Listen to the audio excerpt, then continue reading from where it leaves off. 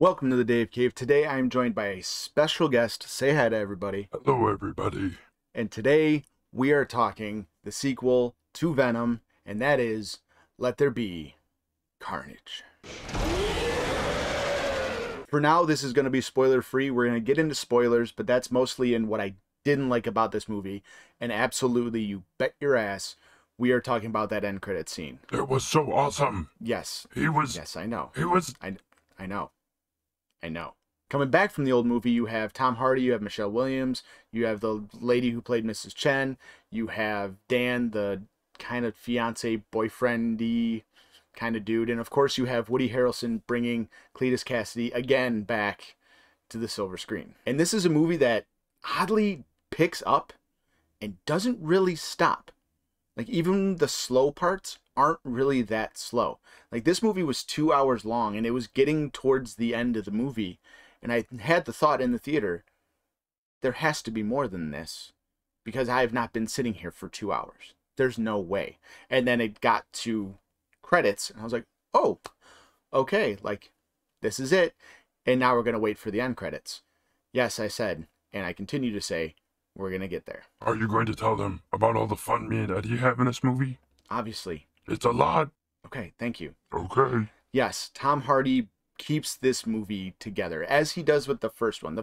I find both of these movies actually very entertaining, and Tom Hardy is the center of that. With whatever I'm about to say later on in the video for my negatives and whatever negatives I would have felt about Venom in the first one, Tom Hardy, I can watch him play Eddie Brock and Venom forever. I gladly will watch any of these Venom movies just to see them together.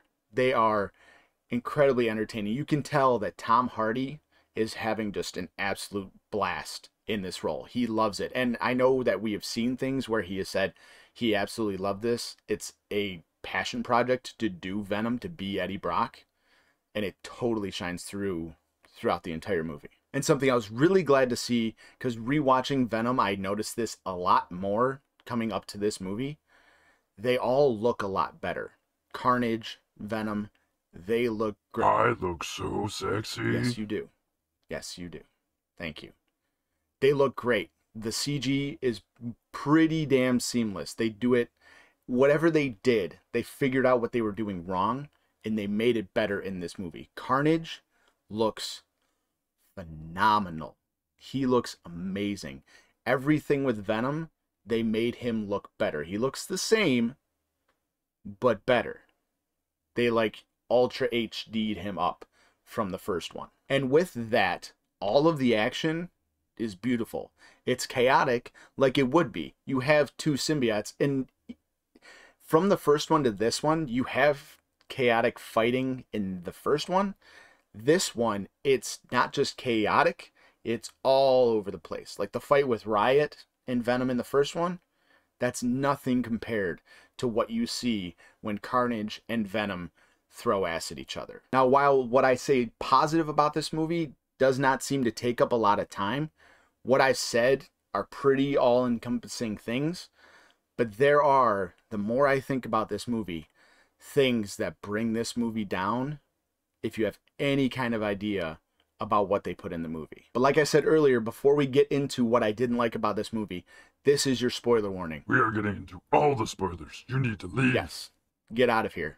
Go see the movie, come back, and then I'll see how much you agree. Now, the first thing that I didn't like about this movie, it seems small at the time. Like, if you're really paying attention, you're like, okay, this shouldn't be happening. But as the movie goes on, they really lean into this aspect of the story, so it doesn't really make sense how they could overlook it early. In the nightclub scene, where Venom is just people hopping, because he and Eddie had their fallout. I miss Eddie. I know you do. You I know really you wanted do. me to come back. But it got better, didn't it? Yes, it did. Okay. You can continue. Yes, thank you.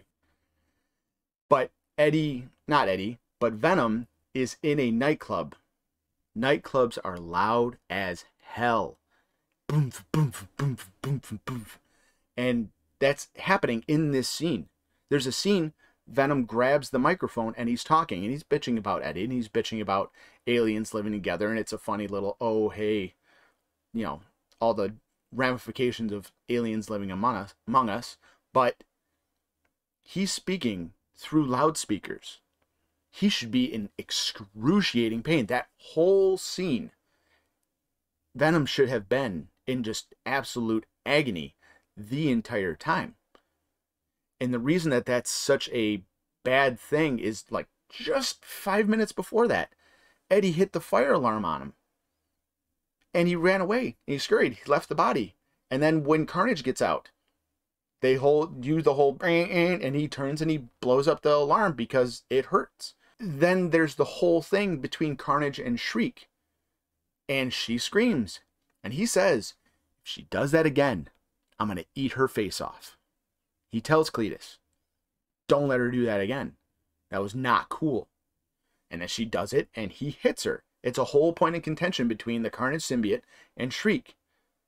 And they play into it. They have this whole bell. There's a whole scene where you have Eddie and Carnage, and they're not Eddie and Carnage, Eddie and Cassidy, and they're fighting because their symbiotes are hiding to kind of recoup after this big bell in this church is dinging and messing with them. That was a fun little callback because if you know anything about Venom, at least in the comics, a big church bell like that, and they play this actually in Spider-Man 3, is what gets the symbiote off of Peter Parker that then finds Eddie Brock.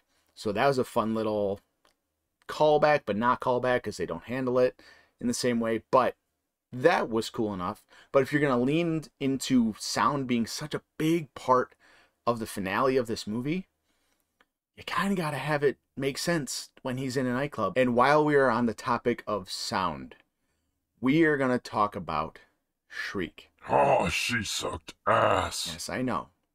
Carnage felt the same way. She was awesome. No, she wasn't. I love the fact that they brought in a super-powered, sonic-based character. I don't know a ton of stuff about the whole Carnage backstory. I do know some stuff, and I know there's Maximum Carnage, and I know that there is a symbiote girl named Scream. I think that's kind of what they were maybe trying to go on with Shriek and all that. But you're going to have this character come in that didn't need to be there.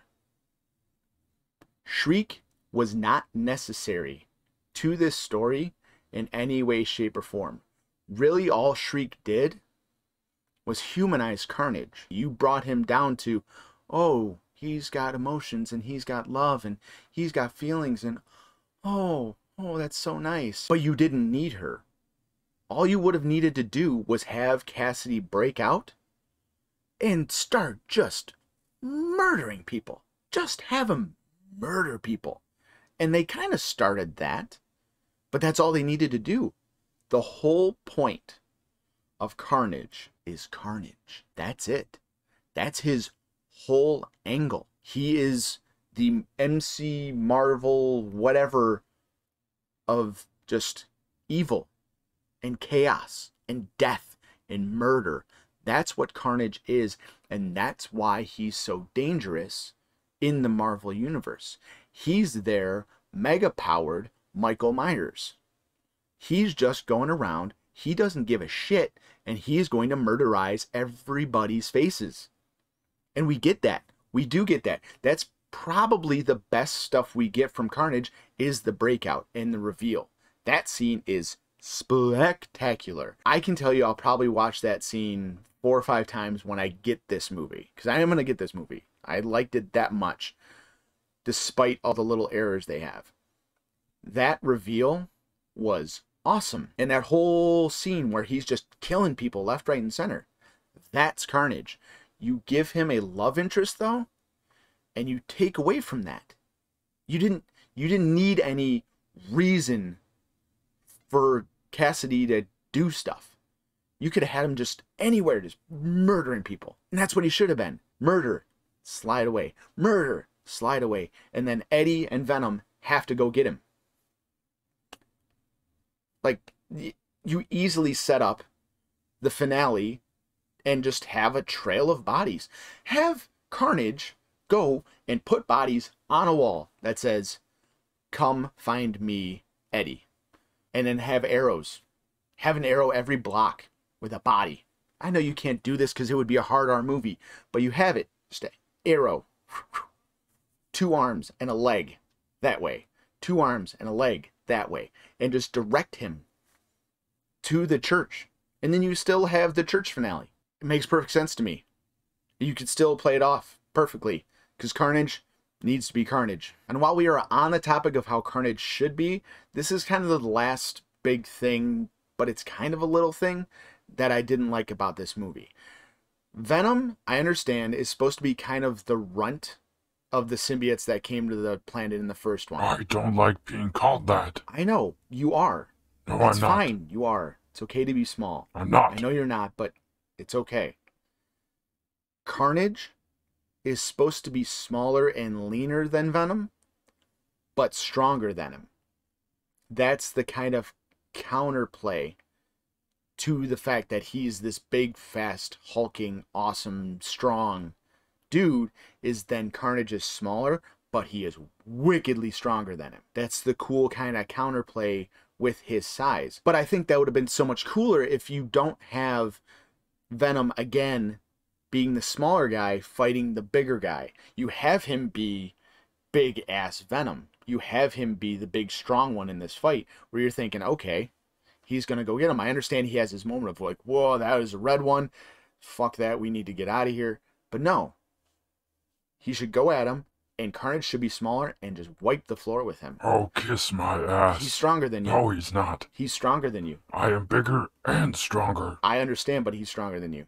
Get over it. These two need some serious couples counseling. And now we're going to talk the end credit scene. I was able to luckily duck this thing after it leaked, and anybody who leaked this and was there at the screening after Tom Hardy asked you not to, you're a piece of shit. But here we go. So you have Eddie and Venom, and they're in Mexico or wherever. They're made to look like they are somewhere janky, and they are hiding out. Eddie and Venom are talking about how, as a race, Venom has been privy to 8 million or billion years of hive mind knowledge, which is really fucking cool, because they took decades to acknowledge the idea that these symbiotes are a race. They are a lot of them, and that they share a hive kind of consciousness. Dig the hell out of that. So while they're laying there, Venom says, if I told you all of it, it would kill you. Like, it would just be so much. You'd be just done. But I can show you a little bit. Like, the hell is this going to be? So Eddie braces, and he kind of starts to tense up, and then the room starts shaking. And Venom's like, what? This isn't me. What the hell's going on? They don't know what's going on. They're freaking out. And all of a sudden you see this gold flash in the background. And then all of a sudden they're in like a resort. And there are 2 little towel made up geese next to them. They're like, what the hell's going on? Boom. J. Jonah Jameson shows up on the TV. Breaking news. Spider-Man's secret identity revealed as Peter Parker. And then, boom, Tom Holland's face shows up on the screen. Like, I know that Tom Hardy's been wanting Tom Holland together, but that was just really fucking cool. But then, the really interesting part, I'm really happy about this. Venom takes over, and he gets close to the screen, and he says, that face. And he licks it. And motherfucker, that idea that Venom knows Peter Parker, maybe from an alternate universe, and maybe we're going to get the retcon that that's where the eyes come from, and that he's been part of Spider-Man before. That's not even talking about the fact that officially, as of that after credit scene, Venom is in the MCU. Now, like I said, even though there are those negatives and they seem like they would be game breaking, they're not for me. This was an entertaining movie. I liked the time I had with it. I tried not to get hung up on the small little things, because if you go into this movie and you don't really have an idea of what Cletus Cassidy can do and what Carnage can do or who Shriek is, you can have a really good time with this movie. This movie is fun. Woody Harrelson as Carnage, he gets it. He gets being Cletus Cassidy. And like I said before, I can watch Tom Hardy play Venom and Eddie Brock until the end of the MCU. If they want him in there, I'm in. I'm in to watch him be Lethal Protector, eating people, be a good guy, maybe finally be a bad guy. I will never be a bad guy. You eat people. I need to. You eat people. You're a bad guy. I save them too. I know you save people, but you eat people. And that's not good guy stuff. That's for me. And Parker's probably going to kick your ass. And he's a kid. I know, but he's still probably going to kick your ass. Just get ready for it. Well, that's going to do it for me. If you enjoyed the video, like, subscribe, share it with your friends, all the good stuff like that. I'm going to get out of here. I'm going to get ready for some more Halloween stuff, some Child's Play stuff, because that's on the horizon. I will see you when those videos come out. But until then, you take this one. Take care.